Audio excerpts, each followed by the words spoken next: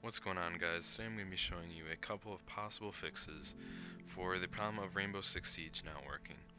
And unfortunately, these solutions won't work for everyone because I've had this problem myself, and I understand that it's pretty much an individual issue. Nothing will work for everyone. There's no solid fix that will cure it every single time, but there are some common things that might fix it for you guys, and I hope it does. But if it doesn't, I'm sorry. Just keep trying to find something. You'll probably get it eventually. Took me a while, though. So the first two relatively easy things that you can try are verifying the integrity of your game cache and completely uninstalling and reinstalling the game. I have a video on verifying the integrity of the game cache if you want to check that out. But if these two things don't work, then I would move on to the more complex stuff.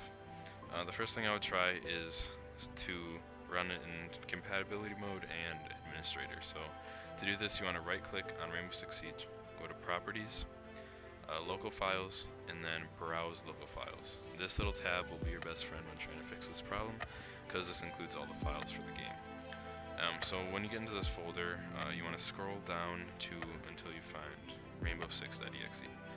Right click on that and go to properties and then compatibility tab. Check the compatibility box and check the administration box.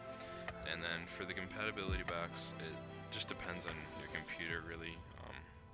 I tried a bunch of different ones. The only one I got to work was Windows 7. A lot of people say that Windows Vista Service Pack 2 works, but it didn't work for me. But like I said, everything's different for each person. So you just find one that, try them all out, find one that works, or possibly doesn't work. And then you want to go to apply, and then OK. The only problem with this is when you do these two things, you can only start the game from this folder by clicking on this shortcut. You can't hit it in Steam, or you can't hit it on your desktop. This is the only one that works. So to show you this, I'm going to just open it up on Steam, and nothing will happen. It won't open up or anything. So it says in the bottom right corner that it's green in game, but eventually it's just going to close out without anything happening. There you go. But if I open up the tab,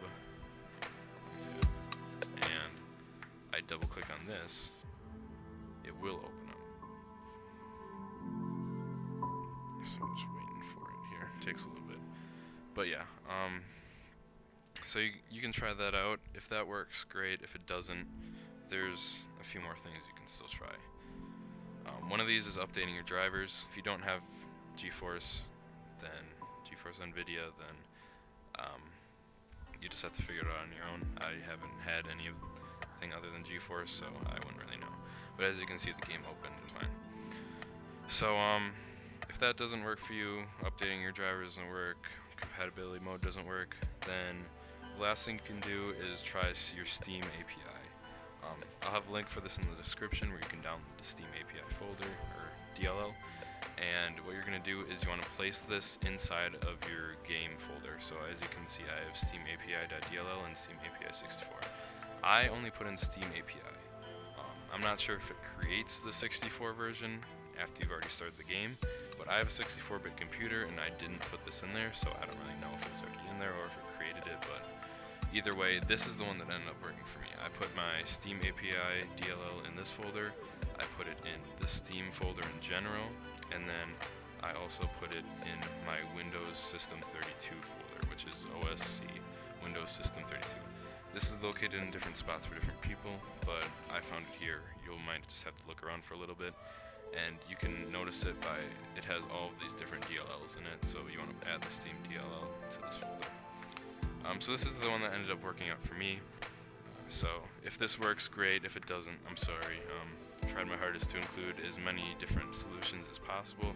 There's probably some other ones that I didn't cover. I might try to leave an annotation or a comment telling you about those ones, but other than that, if this video did help you, please leave a like, subscribe, comment, anything like that, and see you guys in the next video.